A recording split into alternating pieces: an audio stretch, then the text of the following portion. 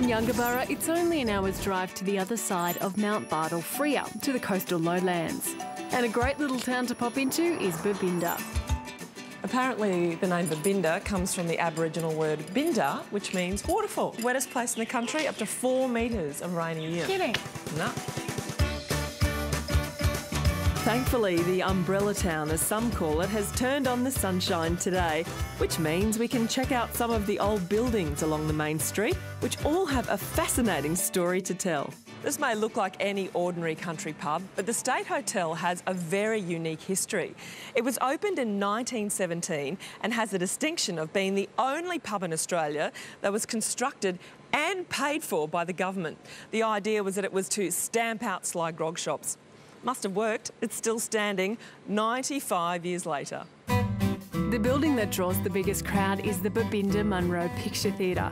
It was built in 1956 and has been fully restored by local pharmacist Fred Lizio, and now boasts the largest screen in North Queensland. Off to the movies we go. Fred bought the theatre over 30 years ago when it was in a derelict state. His plan was to use it as storage space, but the magic of the silver screen cast a spell on him, and the rest, as they say, is history. How's it been over the last 30 years? You must just... Do you love it? It must just be a big passion of yours. Well, the best thing about it is to have people appreciate it so much. They come out of the movie and, having spent their money, they're happy about it.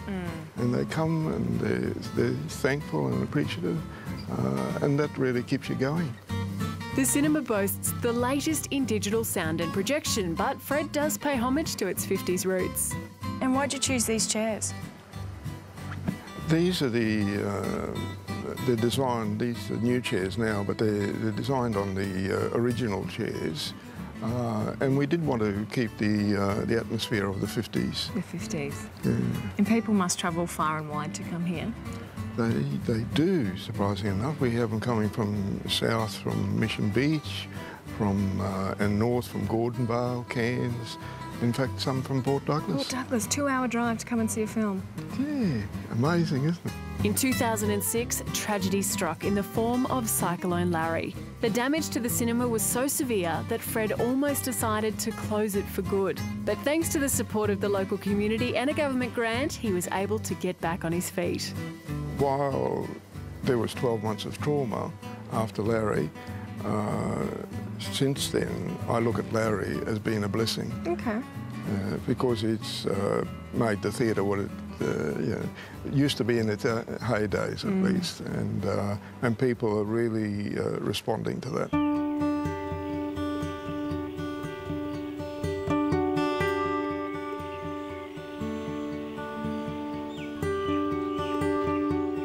Just a few kilometres out of town is a natural feature that's popular with the visitors, the Babinda Boulders. It's a lovely spot for a swim, a barbecue or to camp, and the massive granite boulders are quite a sight. There's an Aboriginal legend associated with the Babinda boulders. The story goes a young woman died here, but her spirit is still present, and if you listen really carefully to the rushing water, sometimes you can still hear her wails. Not far from Babinda and its boulders is Misty Mountain's Rainforest Retreat. Here, couples or a group of 4 can cocoon themselves in the rainforest wilderness and relax in luxury.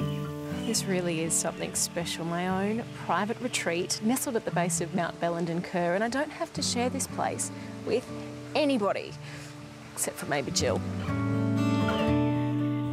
Misty Mountains has been a labour of love for owner Sharon Salvestrin and her husband.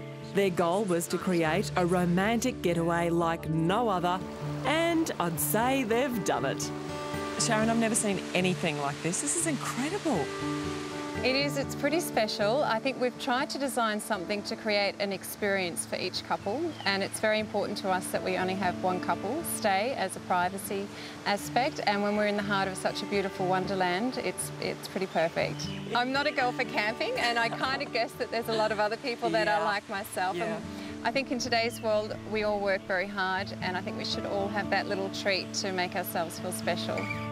As As well as the luxury villa, gorgeous pool, optional private chef and masseuse, Sharon offers guests something else just a little bit cheeky. We've designed a little nightclub for two, and you've got the club, which is built in the rainforest, so you've got the lovely sounds of nature, and it's all set up with lighting and professional sound music. So you've got your own nightclub, and by day it's a nice relaxation room just to sit by, air conditioned, and a pool table, cable TV, and even a pole dancing pole. So by night, let your hair down. Absolutely.